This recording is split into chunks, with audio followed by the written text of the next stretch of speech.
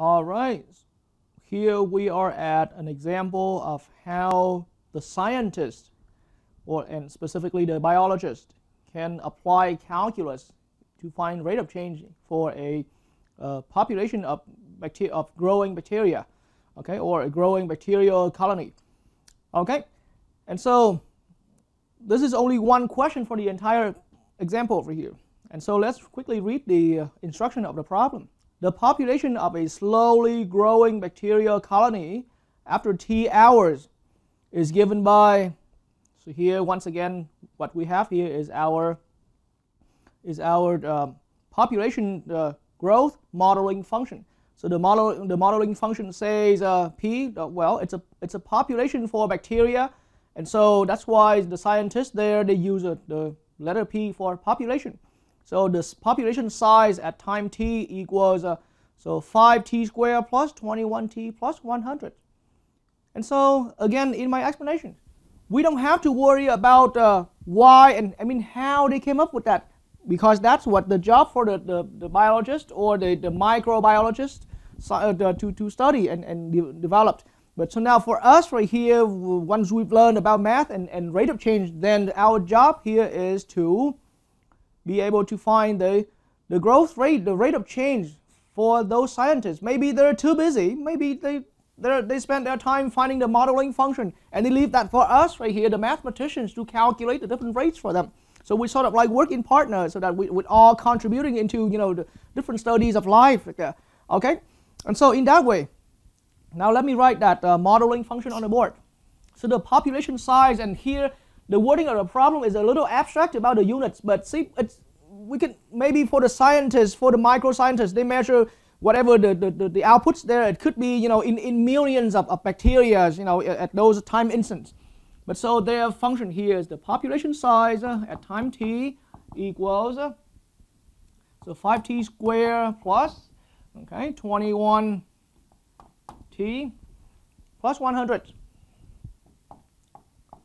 Okay, and so that's our modeling function. And as I said again, our intention here is not to find out how the scientists came up with this modeling function. We're just simply gonna accept that they have already done a lot of work to develop this modeling function. What we do now is to help them apply our calculus understanding to find how fast the bacteria population here growing at 2 hours later after initial time.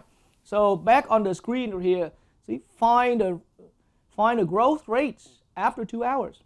Okay, and so that means back on our board, the problem here simply brings us to, we're looking for p prime at 2. Okay, and of course the time parameter here is t. As a quick note here, t is in hours. That's all we need to add it. And then it's, yes, I do admit, and it's only an example, but it does reflect real kind of application out there for the scientists. So it's a little abstract here about what kind of units for the output, but we can imagine it's millions of bacteria in that much time or something like that. Okay, and so p prime at 2 here in our problem, really we have to look for the derivative of p.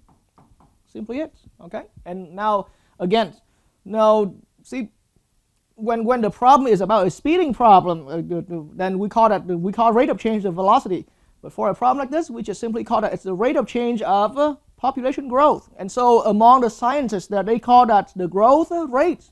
So this kind of problem here for the scientists, the microbiologists and the biologists themselves, they don't do much with speed, they don't do much with velocity, but they do what they work with growth rate, or rate of growth.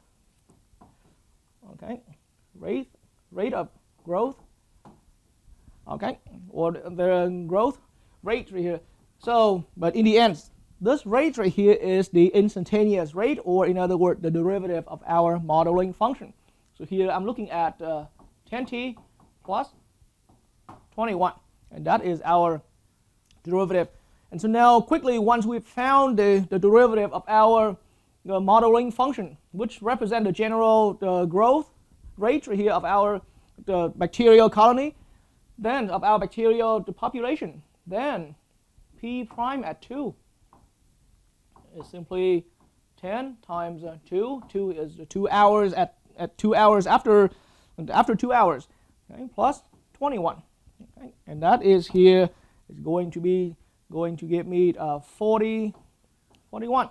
Okay, and so it's a little abstract. As I said again, it's a little abstract. I admit that in terms of the units here, but you can think of that. It could be whatever the number here. It could mean millions of bacteria, right? Well, for scientists, they can count how many bacteria there are, how many bacteria entity in there. So it could be 41 millions, right, per hour. It's growing 41 million bacteria per hour. It could be that, or only 41 bacteria themselves per 2 hours. Maybe it's a slow growing, okay? But whatever quantity that is per hour. Okay. And so to find out if any of you are interested in finding out what's the exact units there, then you can bring your math understanding and start joining with the scientists to find out what they study. Okay.